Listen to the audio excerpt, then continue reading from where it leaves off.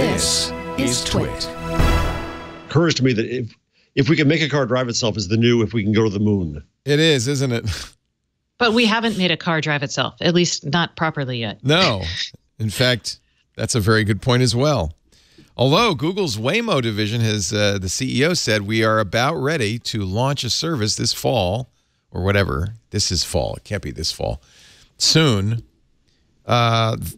Starting where they're already putting Waymos. In the next few months, you'll be getting a driverless car service. Now, when they say driverless, is there no safety driver?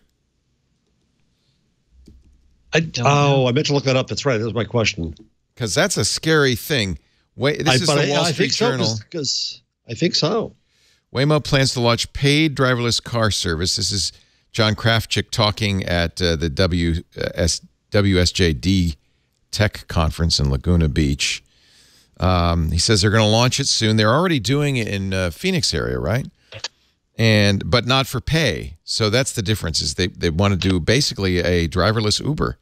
They would be beating Uber, Lyft, and everybody else to the table on this one.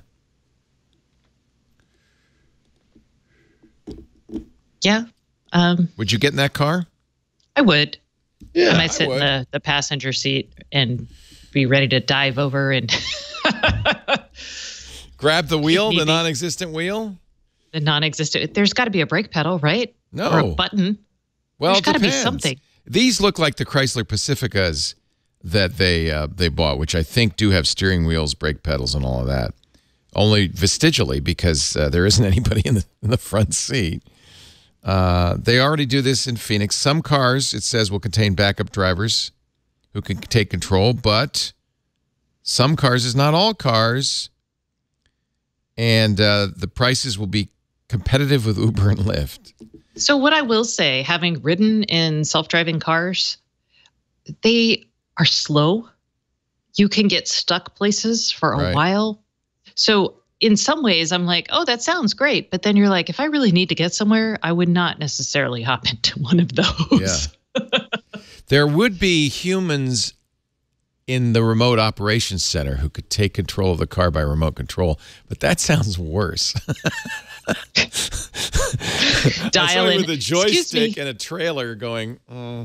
I'd be. That doesn't bother me. I mean, having remote control of a car is fine. Car drone. Yeah, I'm fine with that, because then I could be like, hey, this car cannot turn left. Could you please help it out here? Just let me out now. I've got ice cream melting in the car here. Let's go. Yeah, that's the complaint. Remember we talked about this. That was a complaint from some of the residents of Phoenix, is that it's not so much that they're driving erratically, that they're driving way over cautiously, these self-driving cars. And so you get stuck behind them because they can't. It's like when you're driving behind somebody learning to drive and they just can't make that left turn into. Well, my daughter, I don't want to humiliate her, but she doesn't watch the show. She believes in the speed limit. Oh, that drives people crazy. I drive the speed limit. Does she drive in the left lane? No, she doesn't do that. Okay. No, but she drives. She's following the law, limit. Jeff. She is following the law, but I just imagine I get scared because of the people who are going to be going crazy around her. Tell her it's okay to drive 7 miles over the speed limit. That's what I try to say. Come to Austin. You know what? In Austin, everyone drives the speed limit or below, and they drive in the left-hand lane. These people are terrible. It sounds like you're in Florida. Just tell her to come to Austin. She'll be fine. The turn signal just blinking the whole way. Oh, my goodness. These people.